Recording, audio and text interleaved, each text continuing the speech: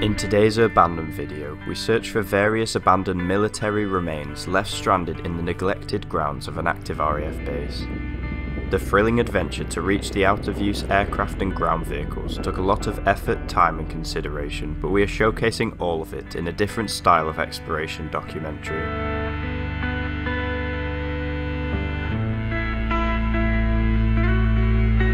Join us on the whole mission to see what we find.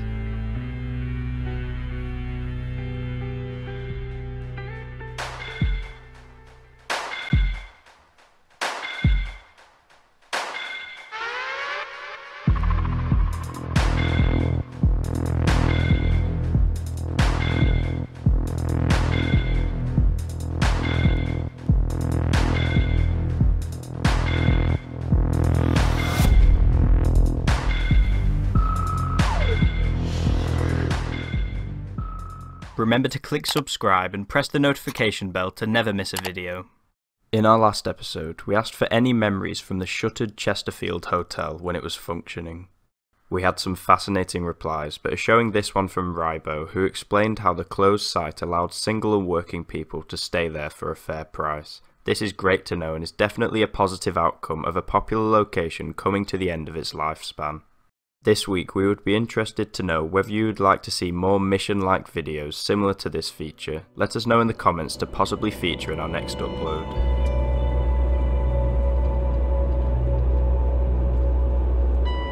Our journey begins on a winding country road that spans around the gigantic RAF base, which is one of the largest in the UK. They're so fluffy.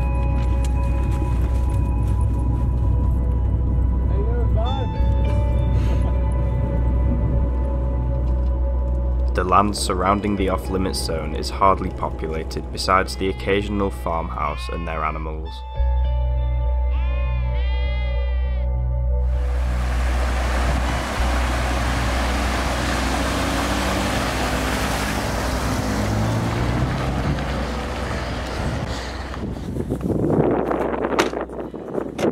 We are in the middle of nowhere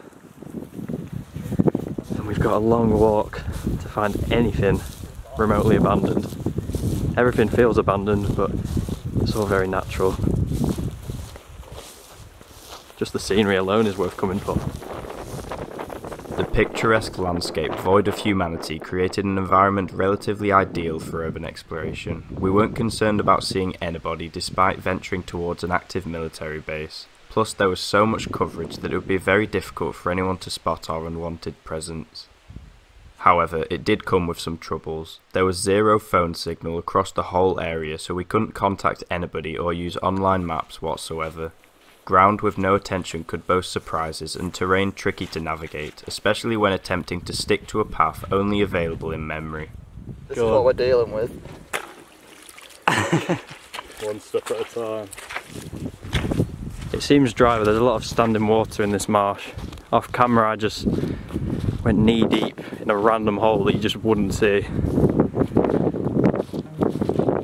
Hopefully it'll all be worth it soon. In our heads, we had each chosen to memorise the route necessary to end up at the disused remnants of war.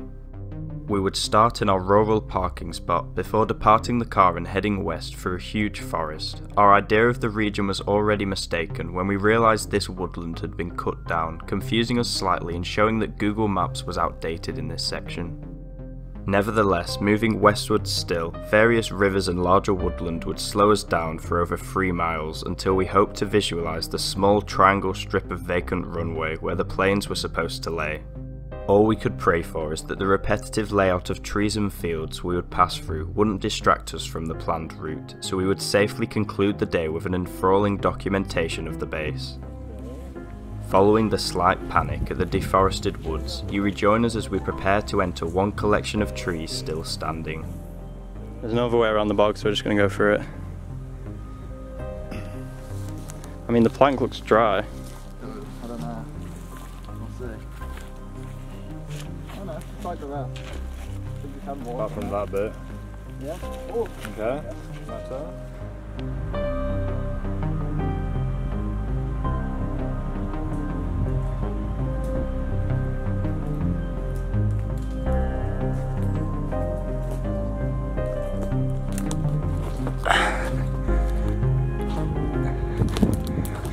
so dark in here. But at least it's not marshy.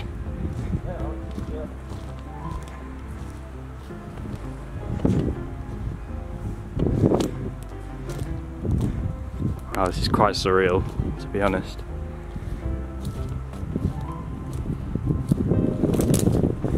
It's so peaceful.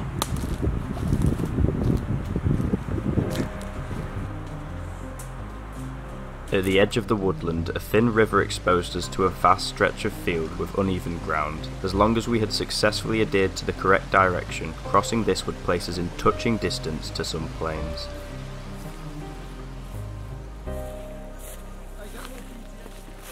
Okay, from the open fields and pine trees, this is my favourite part. It is like walking on a cloud. These little bushes.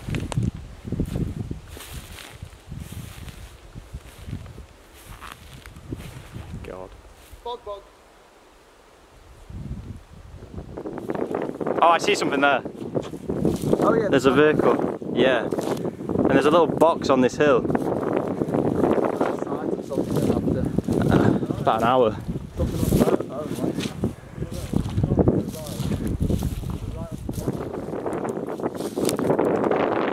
First sign of anything. I have no idea what that is.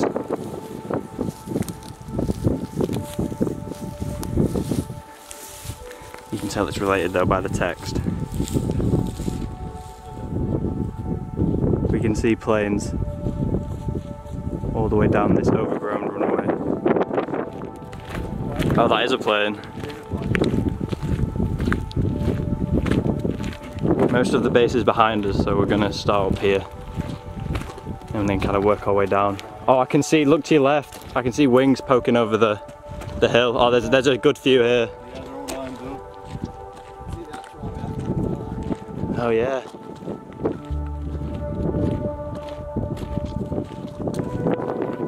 Excited after a couple hours of walking, we briskly headed for a large clump of wings sighted over a banking. Wow. It is a lot bigger than I thought.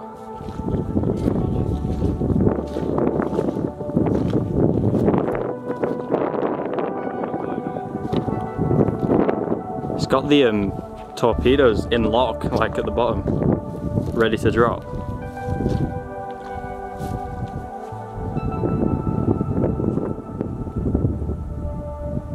Text indicates that this one was Russian. I didn't actually expect them to be in this good condition. They're obviously no longer flyable. Probably will never be airborne again, but all the details on them are still here, which I find surprising. Despite incorrect terminology at the time, this large fighter bomber is a Sukhoi Su-22M, developed for the Soviet military, although this one would have flown for the East German Air Force. With a camouflaged paint scheme and an intimidating appearance, it was the plane I was drawn to most, unique and alone compared to the others. Most of the planes located 1, 2, 3, 4, 5, 6. Look, huge bombs. These ones are all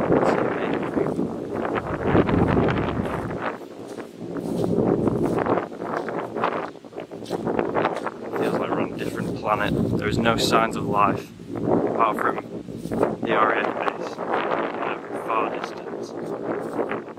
That's it. We're completely alone all around us. They're just these huge beasts.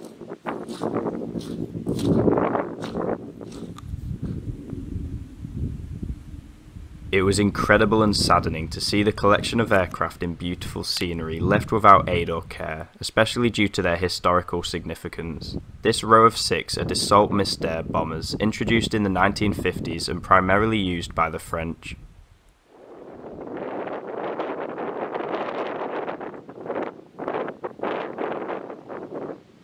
This looks like a fuel truck. You can tell by the big silo and pipes coming down to these tanks at the bottom. Got that typical army colour.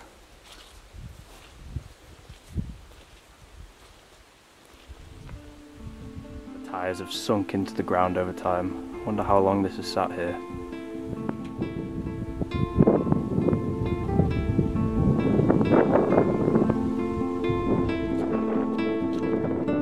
battered by the weather and natural circumstances, the aircraft was also accompanied by an array of what is either fuel storage containers or mock missiles, sizable all the same.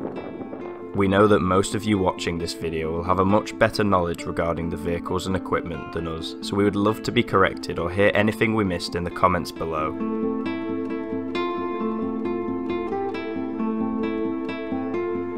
The area of the RAF site we discover these military remains in is the practice airfield, hidden away from the rest of the base by forest. It seems that the reason a British airbase stored the foreign planes would be for training and weapons testing, decommissioning them when they became old and unusable. Managed to take up some sort of see inside. Very empty. But I guess that gives you the idea. This would be probably where the engine is.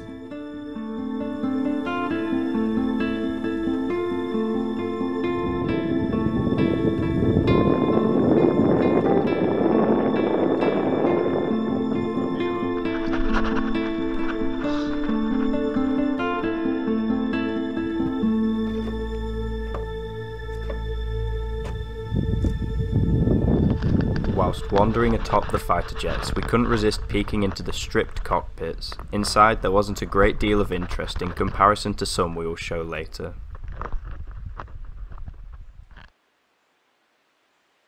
Our next aim was to finish covering the north peak of the runway, where we had seen a small group of buildings earlier.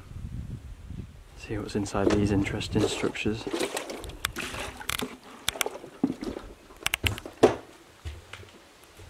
Nothing. Could have guessed that really. Wonder what these would have been used for. Looks like something out of a paintball.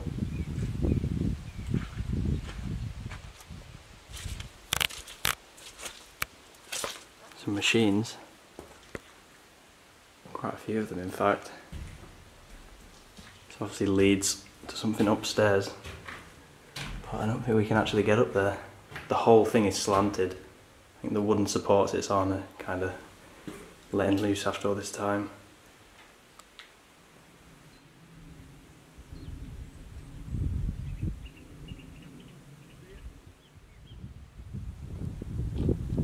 Gone back to the ones that we first saw. These two are quite cool. They have no wheels, or do they? I think they do actually. There's little plants growing covering them. They seem propped up. Like the tails dragged along the ground as if they crashed. And this one here has to be one of my favourites, with the pine trees growing on it, and then the backdrop of huge pine trees. Something you only see at this place.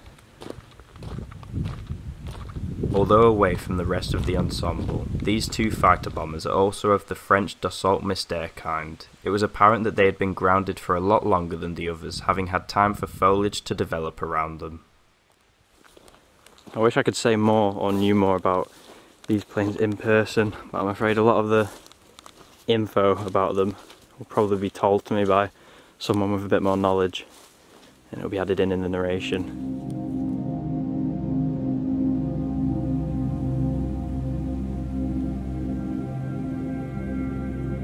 Meanwhile, Theo and Alex split up to approach a different vehicle we had again caught wind of an hour earlier. The day was drawing to a close, making us want to cover everything available to us, which led to our separation as we scanned every inch of the airfield.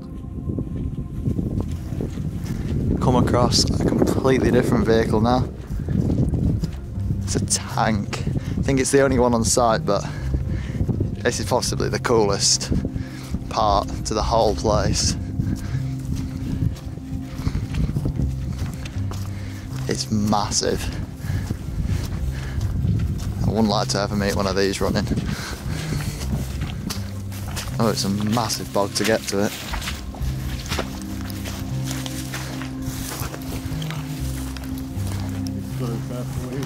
I know. Easily twist or break an ankle in this. Look at this. This is one of the coolest things I've ever seen.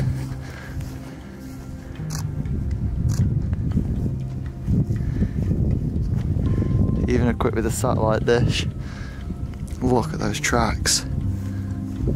It was unknown to us at the time, but this was not a tank that ever saw action, more so a replica of one that did. Even though we know this now, it didn't take away from the impressive factor looking at each detail of the model. Look at that. 4 gun turrets, all pointing up still. It's really intimidating stood here in front of it.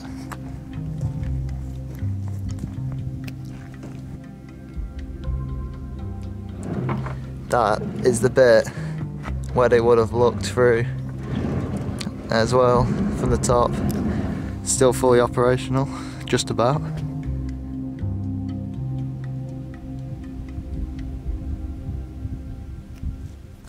Completely different type of plane here. Over onto the opposite side. Looks like these would have been a double passenger, if you could call it that. One pilot, co-pilot and pilot maybe.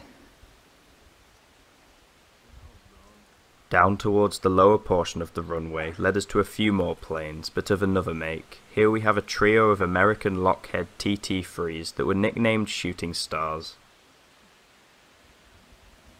At this point we had been under the impression that we were done on site and with good time. However, one of us spotted something that would progress the exploration to a whole other degree. So from the last set of planes we were just at, we noticed a big green object in the distance, and we think it's a helicopter, an abandoned one. And we're kind of making our way over there, but it's a race against time as the sun's setting and there's not that much daylight left. So we want to try and trek there before it becomes dark. It's like no man's land. It is. This fell ground is going to make it a lot harder to go.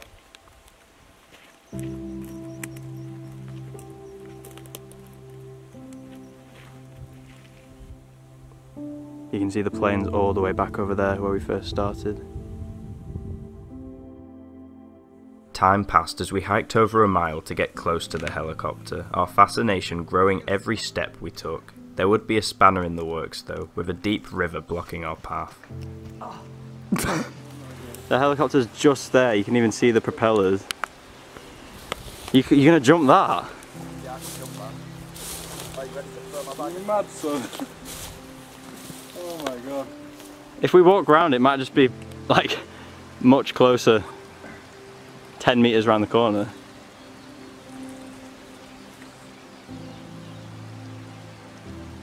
Already soaked with water from the many marshes we'd traipsed through, Alex opted to walk through the river and reach the aircraft first, as myself and Theo scoured for a shorter gap to jump, daylight running out fast. Okay, this. It's about the same distance, but the bit I'm on is raised. So I'm pretty sure I can make this. And the grass here is quite flat too, so get a nice run up.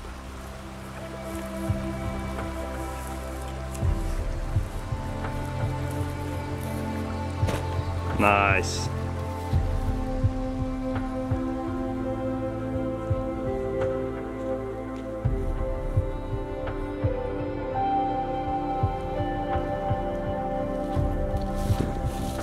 I've fallen in so many bogs at this point, I'm just immune.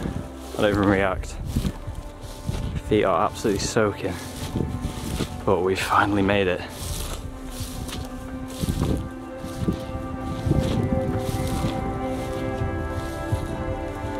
Wow.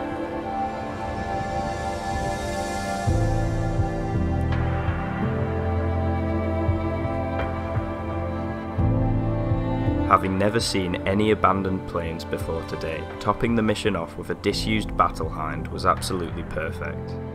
The helicopter in question is a MIL Mi-24 attack chopper, operational since the early 1970s by the Soviet Air Force. It has capability for 8 passengers with a streamlined body and retractable undercarriage landing gear for reduced drag.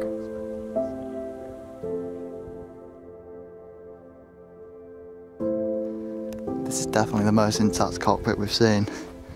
I'll try to give you a quick look inside through one of the windows. My shadow's slightly annoying, but you can kind of see how untouched it is. It's just a shame because they've padlocked yeah, on either side. I guess that's why it's so untouched. Little white dots around my eye. I can see. With the sunset creating imposing colours across the sky, we finally sat down and thought about what we had accomplished over the afternoon. Besides the massive helicopter and with the faint dots of planes we had passed before in the distance, it was easy to feel as if the hardships was finished. However, night was coming and soon we would be in total darkness, again with no phone connection, forced to undertake a similar path back to the car, drained.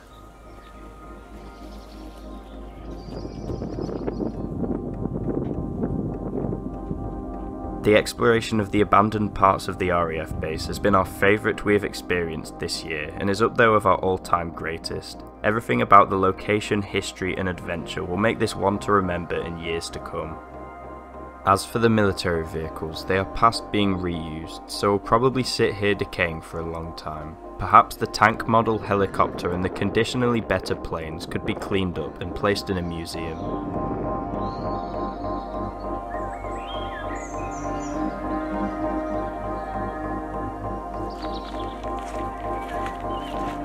Thankfully we were able to reach the car with torchlight and a revised route, then we could truly appreciate what we had just endured.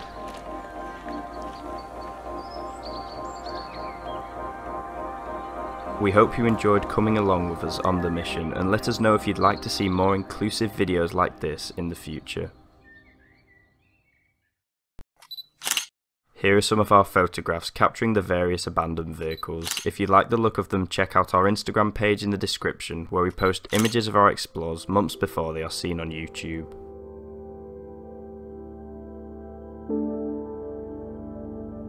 Thanks for watching. This is my favourite video we have ever made, so I really hope you found interest in it. There is more like this planned. See you next time.